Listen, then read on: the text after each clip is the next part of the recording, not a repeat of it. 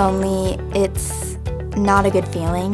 You feel like there's no one there for you. I was at a summer camp when I heard about what a buddy bench was. A buddy bench is a place when someone is lonely, they can sit on the buddy bench and another person can come up to them and ask them to play and they can play together.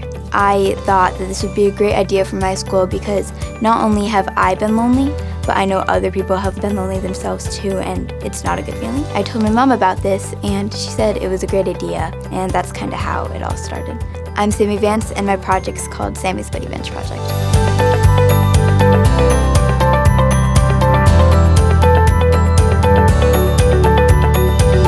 If you're a shy person like me and you're too scared to go up to someone and ask them if you can play with them, a buddy bench is like a signal so those kids that are shy or lonely can sit on there while other people know to come up to them and ask them to play.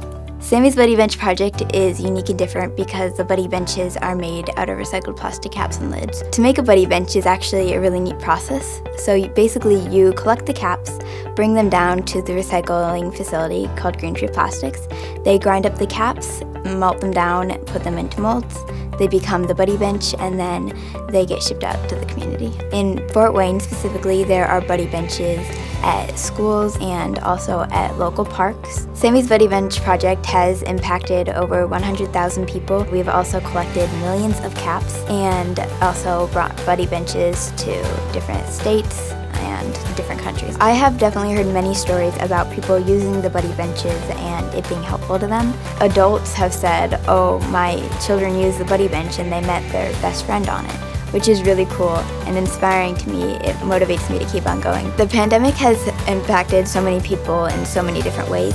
We have had to change a lot of things. Schools were closing, so they couldn't collect plastic caps at the school in person. But I have found ways around that where local parks started collecting here in Fort Wayne. And also I have gotten to speak to a lot of groups on Zoom, so it's made, I think, more of a positive impact on us than negative. I am super grateful and thankful for the grant money that the Children's Museum of Indianapolis has provided my project. I plan to use my grant money to not only spread buddy benches across the world, but also to help spread my book and my message. My book is called Inspire the World, A Kid's Journey Making a Difference, and it is about my journey and how other people can make a difference no matter their age. My advice for young people is you don't just have to be an adult to make a difference, you could be a kid too. Many people might tell you that you can't do this because you're young, but you can make a difference no matter who you are.